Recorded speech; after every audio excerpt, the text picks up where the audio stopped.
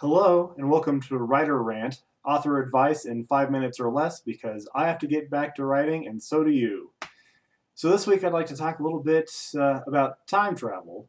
I know we had daylight savings changeover just recently, and it got me to thinking about how it's represented in not only literature but in movies as well.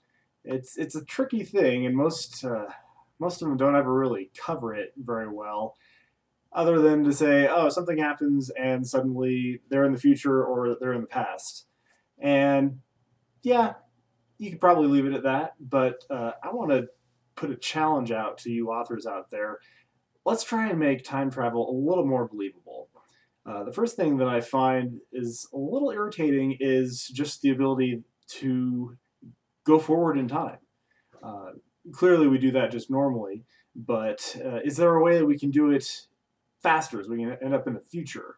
And it's really kind of tricky when you think about it because time is inextricably linked to space. So space-time together means that if you travel forward in time, you need to travel in such a way in space that you don't end up in the middle of essentially space, in the vacuum of space that is our galaxy. So if you think about it, when we move forward in time, uh, all the physics is in such a state that we stay where we are. That's just the normal state of how we live. Now, if we jump forward in time, if we jump forward 2 minutes, everything moves. Just that's how the physics works. The Earth is rotated. The Earth has spun around the sun a little bit. Our solar system has gone around the Milky Way. The Milky Way has gone around the universe. So even in just mere seconds, because these things are moving very fast. I mean, just the Earth is moving about 49 kilometers a second. So just 1 second, you're 49 kilometers out in outer space. And what do you do then?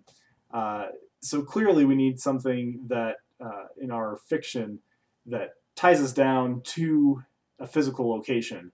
Now, whether that's like a phone booth, like a Doctor Who, or if it's some other spot that we can be anchored to, that when we travel forwards in time, it just puts us back in that spot. Hey, that'd be great. So that's one thing to consider is, how are those connected? How do we take advantage of those?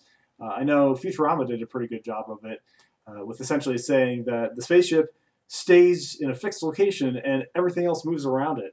So maybe that's some way that we can use time travel to even do interstellar travel. Maybe make that a bit of a fiction piece. So with that in mind, just let's make time travel great again, because honestly, a lot of the physics is kind of loose, and yeah, it's entertaining, but if we can really make it make sense, make people think it's believable, who knows? Anyways, this has been Benjamin M. Weilert, and thank you for watching Writer Rant.